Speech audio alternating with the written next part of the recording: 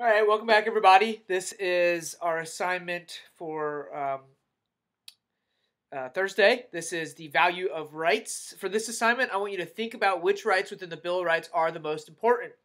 You need to list the rights that are being protected. Some amendments protect more than one right, so that's what I'm really testing to see if you actually read through the rights.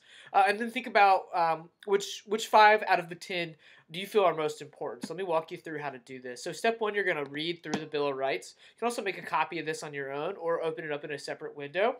There are 10 Bill of Rights, and the Bill of Rights are the first 10 amendments to the Constitution.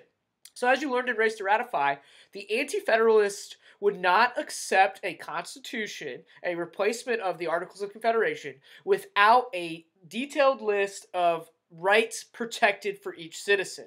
So a compromise was made, and in order to ratify the Constitution, they also had to ratify the first 10 amendments. So these are those first 10 amendments that we call the Bill of Rights. These are our rights as citizens. And you're going to read through these, all right? So once you get an idea and you can keep that up, you're then going to open this. Students can view file, make a copy for each student, and this is what you're going to see.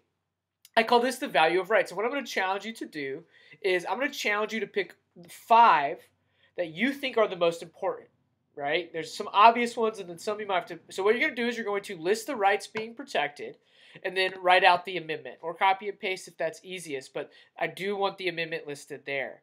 Then you're going to answer these 3 questions. Why did you select these rights? How would life change without the other rights? And why is it important that we have these rights?